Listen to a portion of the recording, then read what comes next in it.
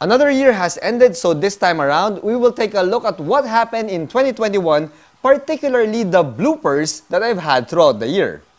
Let's do this.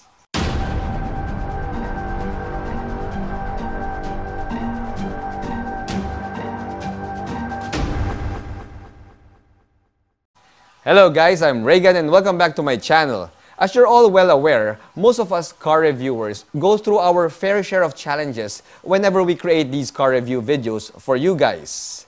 2021 has been a particularly challenging year for me since I contracted severe COVID last March, to even losing one of my GoPros on one of my shoots, and even to breaking my 3-month-old camera lens on one of our location filmings. Still guys, despite all of these challenges, well, 2021 ended up being a banner year for me since I created 128 videos for you guys, which is a new record considering that I even lost almost 2 months to COVID. Now I'm pretty sure most of you guys are already waiting for what sort of bloopers I can show you on this video, so I will just head right into it. Now, as you all know, I film in public places, and normally the number one, disruptor in some of my clips is the noise. Now, check out some of these video clips where I have to deal with these noisy environments.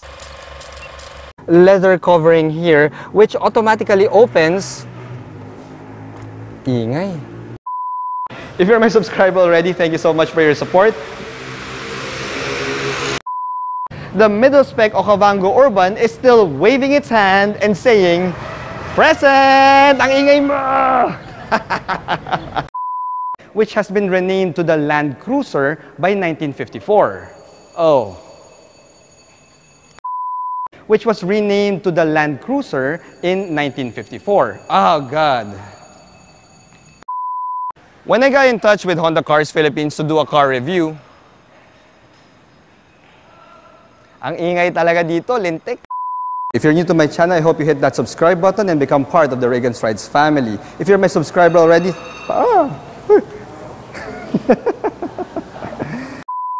the Suzuki Swift has always been a favorite city car of mine. Okay lang boss, chichempo lang ako pagka ano. Yep, my usual opponents are the loud motorcycle exhaust and the occasional ringing telephone in a dealership showroom. Still guys, despite these noisy challenges that I've had throughout the year, I was still able to get over 5 million new views for the year 2021. And of course, I am super grateful to all of you watching this video for supporting my channel and of course supporting my car reviews. In particular, I am grateful to those who frequently comment and leave a like to my videos like Brother Louie, Mark Javier, Michael Bridzel, and Sheila Chua.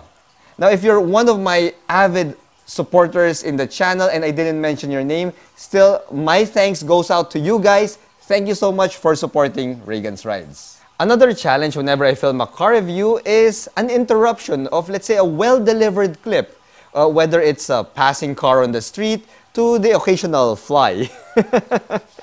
Now, check out some of these funny interruption blooper videos that happened throughout the year. Now, what's even more stunning is the asking price of this beauty. You see,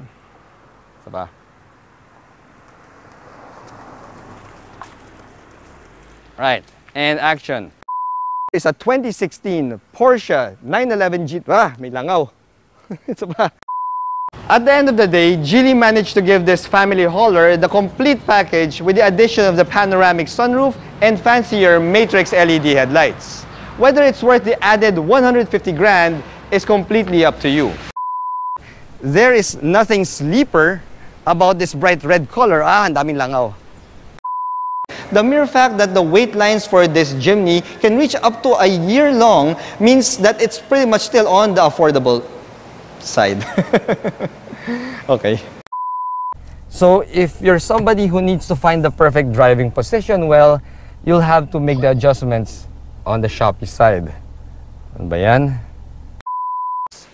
Crystals inside the headlight housing. Now, that, guys, tangina naman, umuulan na nga, linalangaw pa ako. Now, speaking of cool air, we also get a functional air inlet here in the center of the front bumper to serve cool air to the radiator, and a couple of air vents on the sides to serve cool air to your front brakes. Now, Now, Ford knows that F-150s would be... Hello, boss? Yes, boss. The Cherry Tiggo 7 Pro's cabin is nearly identical to that of the larger Cherry Tiggo 8 Lux EX, which maybe hopefully when the Trailblazer RS comes here to the country, maybe it will have langaw. Ay nako, buisit. Now, I don't know why these flies always wants to get into the scene whenever I'm doing my car reviews. I mean, guys, in Tagalog, naligo naman ako eh.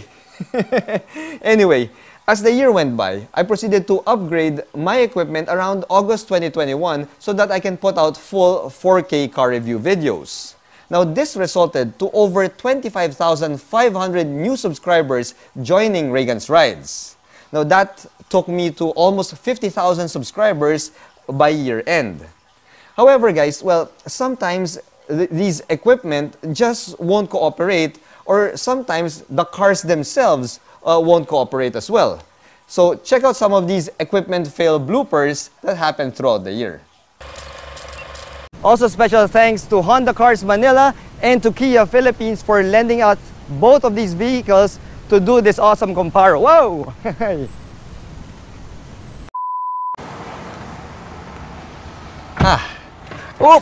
Patay, sabi na eh. Ba yan? This base model Yaris E, patay. Sorry.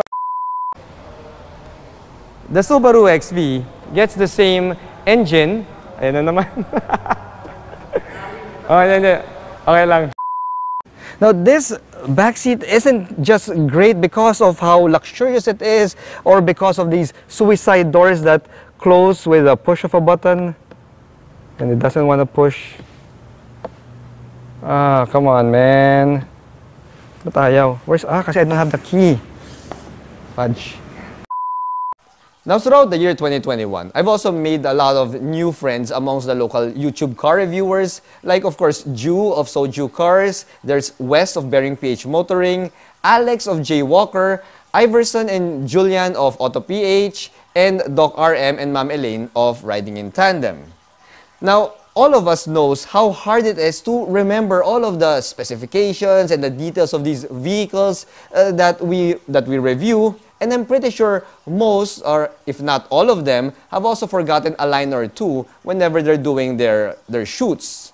Now, just like them, I also forgot a lot of lines throughout the year, so here are some outtakes about me forgetting some of the lines that I'm supposed to deliver to you guys. And it's meant for wide open highways, mountain twisties, and even your favorite racetrack. Now, nalimutan ko script ko. Cut. Now, those power figures may not be the most powerful. However, this is mostly just black and gray, and fudge. Sapa. The wheels and tires of the EcoSport are large for such a tiny crossover. These are 17-inch wheels, and they're wrapped in 215/50, 215 or 205. Well, it looks like the Fortuner LTD is still the better deal. I didn't really get it. Ano ba yung next one? The cockpit of the Stinger. Now, since all of the sporty bits of the V-trim, RS trim pala, which when you pop open the liftgate, you'll see that with the third row in use, you get 200, ilan? Sorry. Napatay, nawala yung aking, ilan yun? We get leather seats here, but these are premium Napa leather seats, and both the driver and the passenger gets power adjustment. Of course, your leather seats, fudge. The Super Shogun would appeal to those who want a truck that is dressed out straight from their dealership. Now, oh God, may nalimutan ako. Saba, cut. Now, power is sent to the front wheels via CVT transmission in this variant, but you can always opt for the sportier 5-speed manual. Tama ba? 5-speed manual ba siya? Tama? 5-speed? Nakalagay? Oh, shit. Hindi na intro ko eh. Ay, wait kasi, nandito sila! Hi guys, it's me, RM! And me, Elaine! At hindi... Isa pa. Okay, sige, okay lang. Isa pa, sorry. Cut. Finally, I'd like to thank all of the car dealers and distributors who trusted me and REYGAN'S rides with lendouts throughout the entire year. These lendouts enabled me to give you honest and in-depth car review videos, which I'm pretty sure has entertained most of you guys. Now, speaking of entertainment, how about some blooper clips of me getting tongue-tied on some of my shoots? Well, check this out. If you have a need for any Suzuki and you're within the area, well, head on down here to Suzuki Chukat. Ano ba yan? For the price, the Expander GLS presents a really strong case. It also has 7 seats and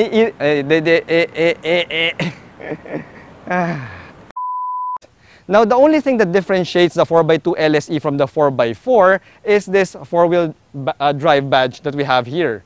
Ah, fudge. Because, well, this is a subcompact SUV that's competing. Diba? Now, the amenities are also the same. We get ceiling-mounted AC vents. You'll see that it has cross-drilled disc brakes that are over 15-inch in diameter. Now, Toyota will not take this development standing down, so sitting down, mali. We also have a nicely integrated rear spoiler that goes well with the rear bumper that's been given the same aero treatment. Now, this tells me that this but the sheer number of omitted goodies would make you think twice about getting those savings.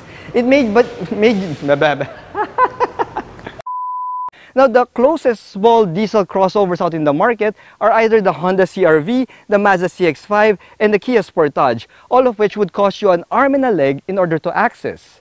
Now, enter the Sangyong Diesoli. For your wheels, you get 14-inch steelies, which are pretty much expected from these workhorses. These wheelies.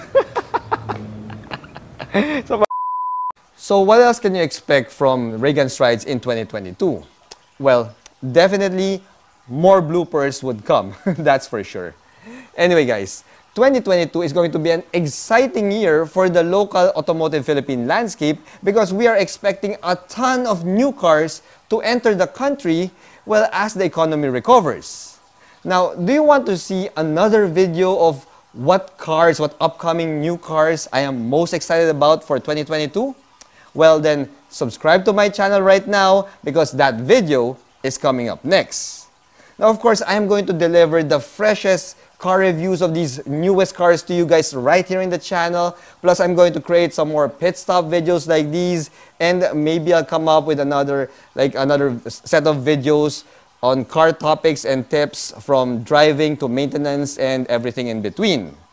But for the meantime, guys, enjoy this final set of outtakes, well, outtake bloopers that happened in 2021. Ingay. Alright. Now, the side profile of the Kia Soul tuloy. Hey bro. Okay lang. Cut mo na. Punyet. Relax lang. Chill. And action. Hello guys, I'm Reygan and welcome back to another Epic Comparo. I'm here once again with my good buddy and friend Wes Cabongcal of Bearing PH Motoring. Hello everyone. So there you have it guys. That was the year 2021 in review. I hope you enjoyed watching all of those outtakes and bloopers, plus that behind the scenes sneak peek of what happens during a car review shoot. I mean, it's challenging, it may be tough, but if it's your passion, well then guys, it's well worth it. Anyway, oh, by the way, I don't know if you've noticed, but yeah, let me know if you like the shirt that I'm wearing right now. I'm still thinking about whether I should come up with a merch line of these shirts, these really cool and fancy designs. Let me know in the comments below what you think. Anyway, guys, and also subscribe to my channel, yeah, for your regular dose of Philippine automotive content. See ya.